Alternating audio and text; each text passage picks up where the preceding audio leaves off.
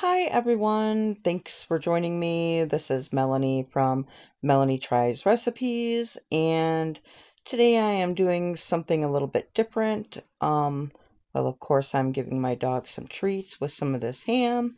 Still working through the Easter ham, guys. Oh my gosh, we had so much left over.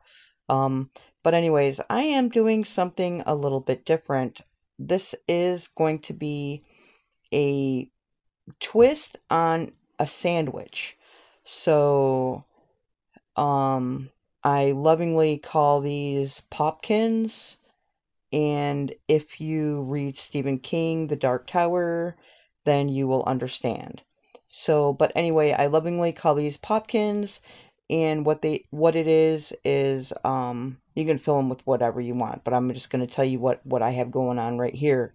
So, this is cubed up. I cubed up some of the ham. I put in some fried bacon crumbles, and I'm putting in a little bit of cream cheese just to make it a little creamier. I could have added a little bit more of the cream cheese, but I wasn't working with the whole lot. Um, and then what I am going to do is on a baking sheet, I am going to put a little bit of oil and brush that all around nice and pretty. Make sure it's all coated on there. And then I am going to get a can of the large biscuits. And then I'm going to open it up and I'm going to pick up one of them biscuits and I'm going to spread it around a little bit, flatten it out a little bit, make it wider. And then I'm going to lay in a piece of Swiss cheese and then a scoop of the um, ham and bacon mixture that I have over there. And then I'm gonna like squeeze it all together, wrap it up, and put it on this baking sheet. Let's see, I'll I'll talk through it again. So put on a slice of Swiss cheese, and we're filling it with some of the ham and bacon and cream cheese mixture, and then we are squeezing the seam together so that all of that filling stays on the inside. So it's a sandwich, but it's a hot biscuit sandwich that you bake it in the oven, you eat it hot. So let's go through this again. So you put it on a piece of Swiss cheese, put your filling in there, and then just kind of pinch all the sides closed. Sometimes it's a little bit hard. I should have uh, cut those slices of cheese in half and cut the slices of cheese in half and put them in a little bit different than what I did instead of whole slices because I couldn't make the biscuits large enough for the slice of cheese where it wasn't going to like tear the biscuit. So anyways, so I'm going to fill up 4 of the biscuits with this mixture.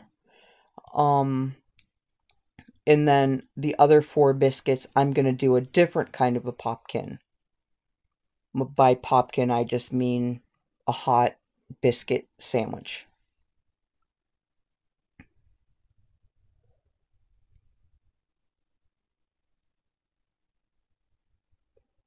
See, just pinch it together real good so that it's nice and sealed. You want to put the sealed part on the bottom of the pan so that it doesn't break open while it's cooking. Clean up your mess and then get started with the next part of it. So these other popkins are going to be pizza popkins. So I'm slicing up some pepperoni.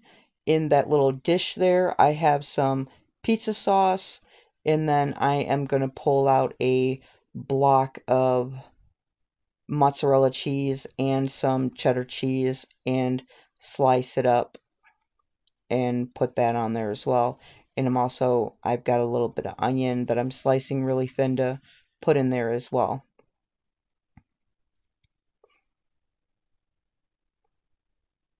There's some cheddar.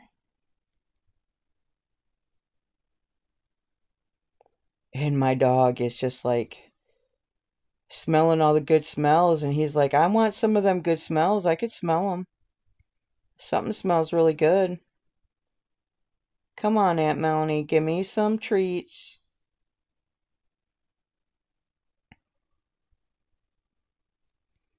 Alrighty, so we're just cutting like 4 thick slices of the mozzarella. We only need 4 because I'm only making 4 of these.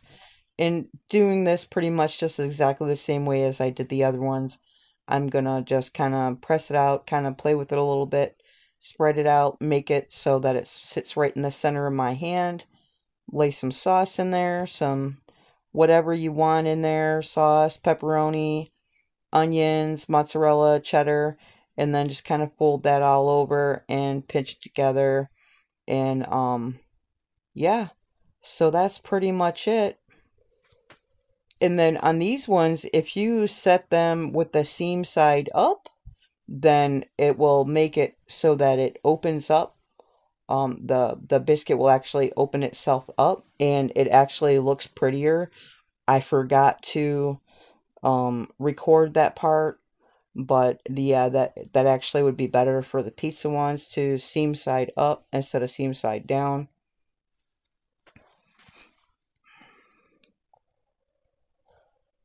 Sorry about the quality of the video. My camera that I was using is just a cheap Chinese knockoff of a GoPro, and it pretty much already took a dump. Even I've only used it for a month and it's already junk, basically. You get what you pay for. Anyways, I'm not that sad about it. So here we go, just keep on filling that up. This is totally a kid-friendly meal there. Pop those in the oven. This is what they come out looking like. And then here is the ham one. See how delicious that looks. And this is the pizza one. You can see that cheese and everything just oozing right out of there. Now we are going to give it a good old-fashioned taste test. And, well, yeah, it's good. I mean, of course it's good. Anything, pizza, sandwich, pizza, rolls, pizza, it's all good. Pizza's good. Alright, let's taste test this ham one. And just eat it like a sandwich. Pick it up and just smash it. That's good. I mean, those are awesome. You guys got to try that out.